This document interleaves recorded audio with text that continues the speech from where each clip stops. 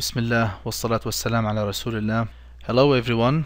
Today we're going to start Unit 2, Lesson 2, which talks about how to make sentences negative in a present continuous, or what they call sometimes progressive.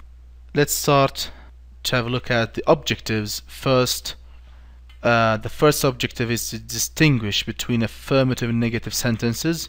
التمييز بين الجمل المثبتة والمنفية. Second, how to negate sentences in present continuous.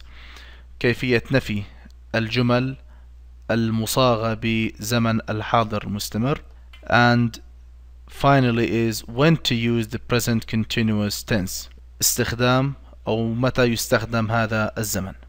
Structure and use. We will start by talking about the structure and use. التركيب والاستخدام. تركيبة هذا الزمن هي عبارة عن is, are plus verb 1 plus ing. Of course we use with I. We use is with singular nouns. نستخدم is مع الأسماء المفردة أو ما ينوب عن he, she, it.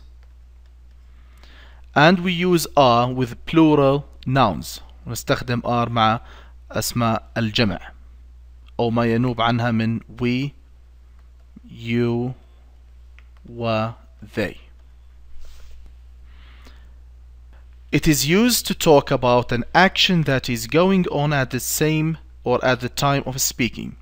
استخدام هذا الزمن يستخدم للتحدث عن فعل ما يحدث لحظة التحدث. And if you have a look at the timeline, وإذا نظرنا إلى الخط الزمني الموجود أمامنا للتوضيح, we see that the action الفعل أو الحدث بدأ وما يزال مستمر لحظة الكلام وقد يمتد إلى المستقبل. Okay? Now we will try to form sentences in the present continuous depending on the pictures that we will see now.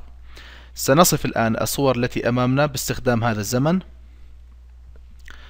Number 1, what can you see in the picture? Of course he is a man, but he, because we have he, then we have to use is.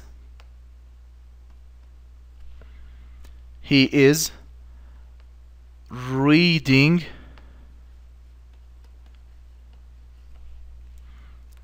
a novel. إنه يقرأ رواية. So we have is because we have he, and we have the verb read plus ing.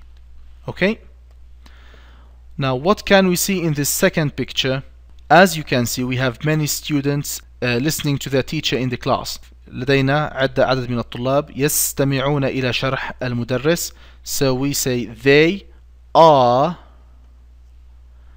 listening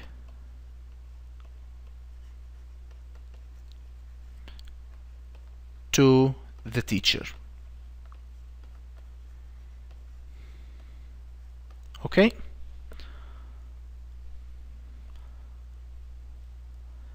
Now let's try to describe what each is doing in this sentence. As you can see, we have a family, and this family has some members. هناك بعض الأفراد من عائلة ما. They are sitting in the living room, and each one of them is doing something different. Let's start to describe some of them. Let's start, for example, with dad. What is dad doing? Okay, we say dad,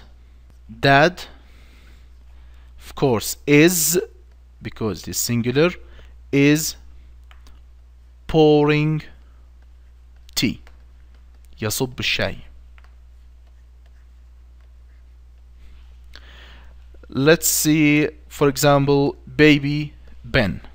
We say baby Ben, what is he doing? Is playing. Okay?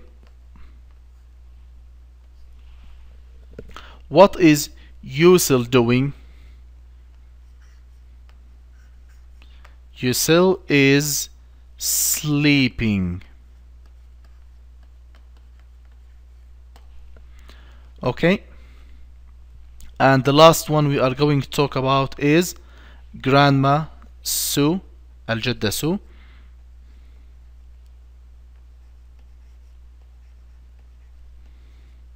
Grandma Sue is drinking coffee. Okay, thank you very much for your careful listening, and see you in part 2.